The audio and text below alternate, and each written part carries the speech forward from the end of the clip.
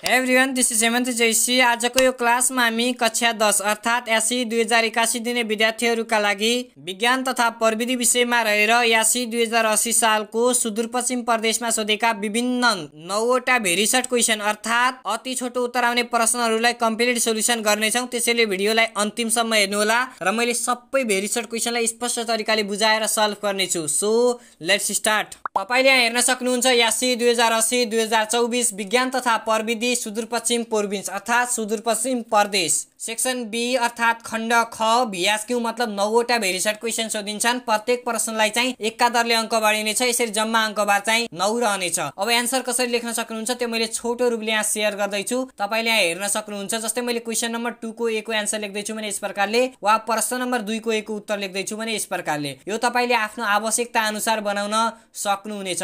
त्यसैले मैले यो जस्ट एउटा एक्जाम्पलको रूपमा मात्र तपाईले देखाएको हुँ है। यसरी लेख्यो भने चाहिँ आन्सर चाहिँ सफा देखिने भएकाले चाहिँ मैले यो कुरा छोटो रूपले यहाँ शेयर गरेको हुँ। अहिले पनि हामीले सुदूरपश्चिम प्रदेशमा सोधेका विभिन्न 9वटा भेरिसट क्वेशनलाई सल्भ गरौँ। प्रश्न नम्बर ए नेटिजनशिपको परिभाषा दिनुहोस् अर्थात नेटिजनशिपको परिभाषा दिनुहोस् भनेको छ सक्रिय रूपमा चाहिँ इन्टरनेट प्रयोग गर्ने वा इन्टरनेटमा संलग्न रहने व्यक्ति चाहिँ नेटिजन हो है अर्थात नेटिजनशिप हो। यही कुरा नै हो लेख्नुपर्ने। यो प्रत्येक क्वेशनमा सोधेको छ र यसको परिभाषा छ वा यो चाहिँ एमसीक्यूमा पनि सोध्ने गरिन्छ। सो यो चाहिँ केबाट हो त गुड आईसीटी बाट हो। त्यसैले आईसीटी बाट चाहिँ यस्ता खालका क्वेशन एउटा परिभाषा वा त्यो मोडुलेटरको चित्र दिएर चाहिँ त्यसबाट चाहिँ विभिन्न सिंगलहरुको नाम चाहिँ सोध्ने अर्थात मिसिङ सिंगलको नाम चाहिँ सोध्ने कुरा पनि एमसीक्यूमा सोध्छ। सो यसमा पनि तयार रहनु होला।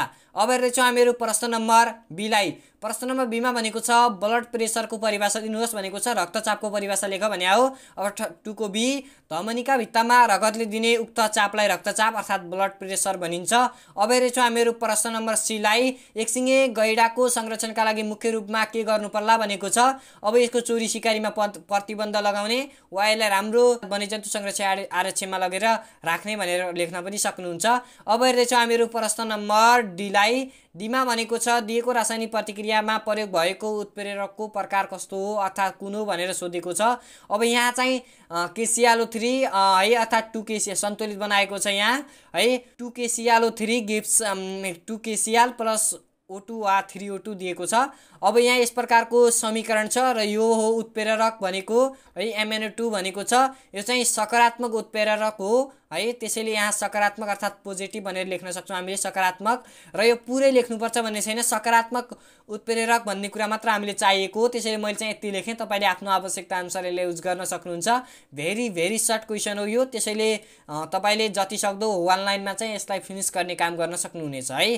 अब हेर्दैछौँ हामीहरु प्रश्न नम्बर याफ लाई। याफमा भनेको छ भिजाएको रातो लिटमस पेपरलाई एमोनिया ग्यास भएको जारमा राखियो भने नीलो हुन्छ किन भनेको छ। भिजाएको रातो लिटमस पेपर छ है त्यसलाई चाहिँ एमोनिया ग्यास भएको जारमा राखियो भने चाहिँ त्यो ब्लू हुन्छ नीलो हुन्छ त्यो पेपर किन भनेको छ।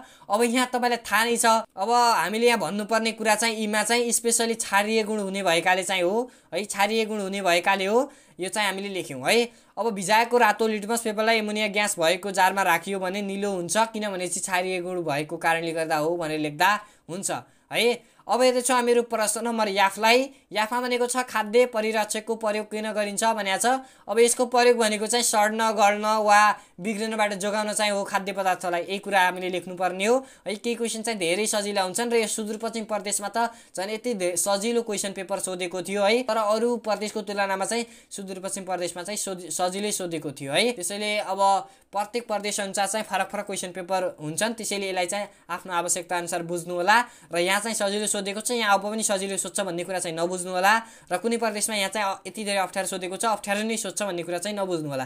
कहिलेकाहीँ कता अर्थात अप्ठ्यारा सजिला पढ्न सक्छन् यताउताका क्वेशन मिलिरहन्छन्। त्यसैले सो यसलाई बुझ्ने प्रयास गर्नु होला। अब हेर्दैछौँ हामीहरु प्रश्न नम्बर जी लाई। जीमा भनेको छ यहाँ चाहिँ हामीले डिभिजन वा फाइनलमा वर्गीकरण गर्नुपर्ने छ। एउटा चाहिँ बेलनाकार शरीर भएको छ है। यो कुरालाई बुझ्नु पर्यो। एउटा बेलनाकार शरीर भएको छ अनि नेफ्रिडियाबाट चाहिँ निष्कासन गर्छ है। नेफ्रिडियाबाट निष्कासन गर्ने सजीवलाई चाहिँ वर्गीकरण कुन फाइलमा गर्दा भनेको छ, यो चाहिँ एनेलिडामा गर्नुपर्छ किनकि यहाँ नेफ्रिडियाबाट भनेको चाहिँ एउटा कुरा निष्कासन र अर्को बेलनाकार शरीर भएको छ यसको, त्यसैले है 2 को जी को उत्तर चाहिँ के भयो त एनेलिडा फाइलमा राख्न सकिन्छ भनेर मैले लेखेँ है। अब हेर्दैछौँ हामीहरू प्रश्न नम्बर याचलाई। याचमा भनेको छ चित्रमा देखाएको कुन माध्यममा पूर्ण आन्तरिक परावर्तन हुनु अघि चरम कोण बन्छ भनेको छ।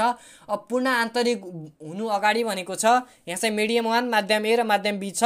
अब यहाँ माध्यम ए मा चाहिँ चरण कोण बन्छ है अर्थात् पूर्ण आन्तरिक परावर्तन हुनु अघि चाहिँ चरम कोणमा चाहिँ के हुन्छ त, अर्थात् चरम कोण चाहिँ कहाँ बन्छ भने चाहिँ माध्यम ए मा चाहिँ मिडियम ए मा चाहिँ बन्छ है, यहाँ चाहिँ बन्छ, यसलाई चाहिँ बुझ्नु पर्यो है। चरम कोण चाहिँ यहाँ बन्छ अर्थात् यो माध्यम ए लेखेको ठाउँमा चाहिँ अर्थात् माथिल्लो भागमा बन्छ। अब माध्यम बी छ यहाँ मिडियम बी।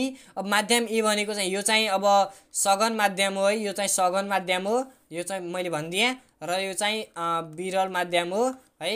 अब यो चाहिँ बुझ्नु होला तपाईले, माध्यम ए लेख्दा मात्रै हुन्छ, तपाईले सघन माध्यम लेखिरहन आवश्यक छैन है, माध्यम ए भनेर लेख्दा हुन्छ। माध्यम ए 2 को याच उत्तर है। अब हेर्दैछौँ आजको लागि अन्तिम प्रश्न नम्बर आईमा भनेको छ हामीलाई यदि एउटा मान्छेले -2.5 डायोप्टर छ यहाँ सामर्थ्य अर्थात् लेन्सको सामर्थ्य माइनस, त्यसैले माइनस है -2.5 डायोप्टर भएको कारणले गर्दा चाहिँ यो कन्केभ लेन्स हो भन्ने कुरा अब हामीले यहाँबाट बुझ्नु पर्यो है। कन्केभ लेन्स हो भन्ने कुरा चाहिँ हामीले बुझ्नु पर्यो। अब यो कुरा हामीले बुझिसकेपछि चाहिँ भएको लेन्स राखिएको चस्मा प्रयोग गरेको छ भने उक्त मानिसको आँखामा भएको समस्या के होला भनेको छ। अब कन्केभ लेन्सको प्रयोग गरेको छ भनेपछि चाहिँ कन्केभ लेन्स है तपाईलाई थाहा होला, कसैको -14 हुन्छ, कसैको -5 हुन्छ, कसैको -6 भएको चस्मा प्रयोग गरिरहेका हुन्छन् है, उनीहरूलाई के समस्या भएको हुन्छ भनेपछि चाहिँ त्यो कुरा हामीले बुझ्नुपर्छ है। अब यसमा चाहिँ अधुर दृष्टि हुन्छ किनकि कन्केभ लेन्सको प्रयोग गर्यो भने चाहिँ अधुर दृष्टि समस्या भएको हो है। अब आँखामा चाहिँ भएको समस्या चाहिँ के हो त, अधुर दृष्टि हो। अब यो चाहिँ हामीले लेख्नु पर्यो है। प्रश्न नम्बर 2 को आएको उत्तर चाहिँ आँखामा भएको समस्या चाहिँ अधुर दृष्टि हो भनेर लेख्दा हुन्छ है। यस प्रकारले हामीले यो क्वेसनलाई पनि सल्भ गरेर सकेका छौँ र यसमा चाहिँ कहिलेकाहीँ यो चाहिँ है पी बराबर चाहिँ यो 1/2 लगाउने खालका, अनि त्यसपछि कहिलेकाहीँ चाहिँ यो पी बराबर चाहिँ 1/2बाट चाहिँ पी को भ्यालु वा कहिलेकाहीँ चाहिँ केन्द्रीकरण दूरीको भ्यालु है यस्ता खालका कुराहरू चाहिँ सोध्ने गरिन्छ।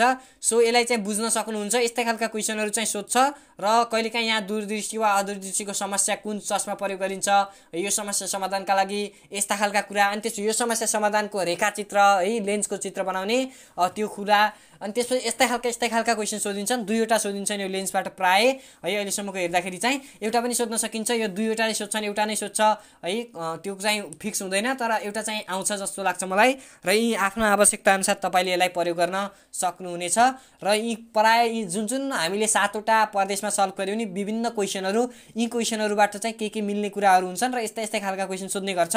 र अब हामीले अझै धेरै क्वेसन सल्भ गर्नेछौँ, मोडल क्वेसन सीडीसी को है, अनि त्यसपछि पूरक परीक्षामा सोधेको, अनि त्यसपछि विभिन्न 3वटा सेट एनबीले निकालेको थियो ती सेट पनि सल्भ गर्नेछौँ। मैले सकेसम्म आफ्नो टाइम चाहिँ यहाँ खर्चिने छु, त्यसैले चाहिँ तपाईले कमेन्ट लेख्नुभयो भने चाहिँ कुन सजेसन दिनुभयो भने झन् मेरो लागि चाहिँ थप ऊर्जा मिल्नेछ।